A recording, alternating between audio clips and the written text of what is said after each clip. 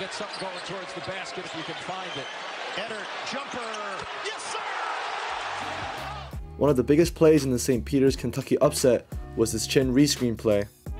After Ndefo sets the first back screen, he takes 2 steps towards the ball as if he's setting a ball screen before turning and setting a pin for Eder. This puts Brooks in all sorts of frenzy as he has to help on the back screen, get in the ball screen coverage, and help on the shooter. Because of how quick the actions happen and how well St. Peter's sells them, Brooks never gets far enough to contest. But what you probably didn't know was that St. Peter's tried running the same play in the second half. As you can see, the timing is way off on the rescreen, which means Eder is by the logo when he comes off the pin and the ball pressure prevents the pass.